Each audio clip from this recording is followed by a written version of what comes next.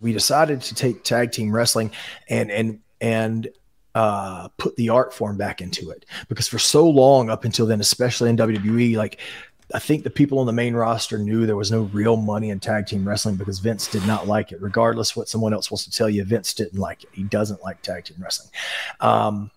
And so tag team wrestling had become formulaic, especially on the main roster. This guy would get in, he'd do his stuff, boom, boom, boom, tag his partner in, his partner would do his stuff, boom, boom, boom.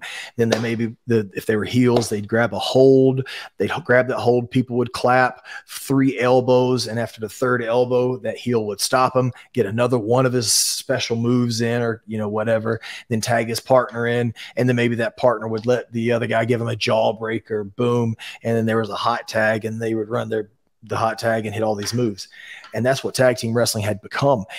And when we came in, might be patting myself on the back, but you know, you're more than welcome to go back and watch some of the matches. When we came in, we made it about the art of the tag. Can I do this right? Here we go.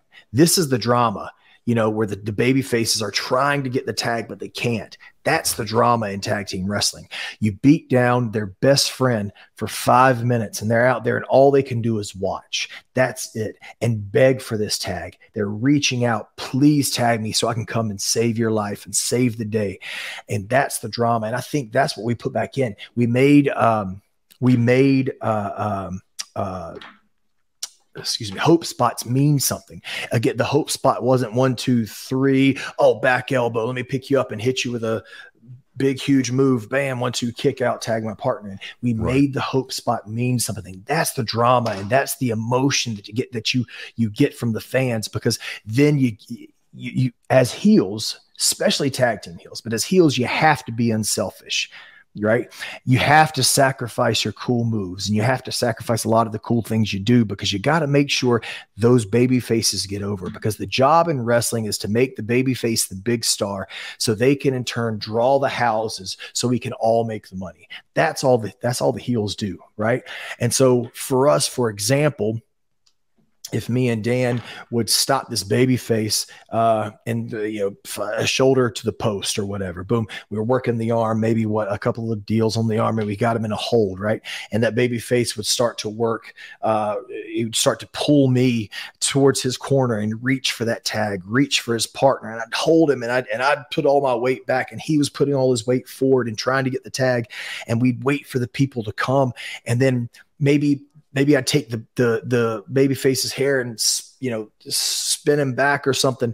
And as I'm spinning him, he would arm drag me to my corner, and I would tag Cash as that baby face is crawling to his corner. Cash would slide right in front of him, grab that arm, shoot that baby face off to a corner. Cash would run and jump, and that baby face would move at the last second. Cash would hit the top turnbuckle. Boom, we're double down here, right? The people would start to come, and they think this is going to be the hot tag.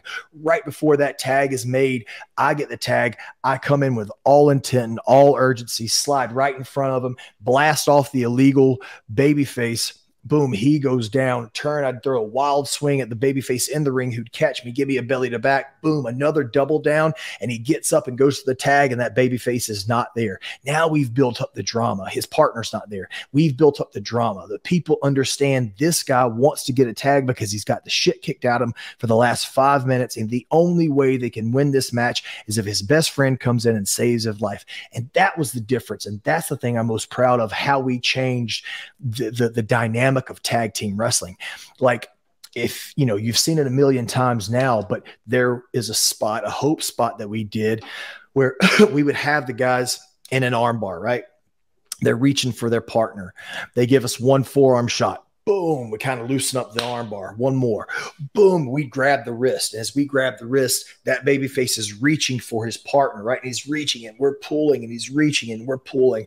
And then he gives me a punch. Bam, I hold on to him. He reaches out again, you know. Those are the things that I'm most proud of that we brought back to tag team wrestling.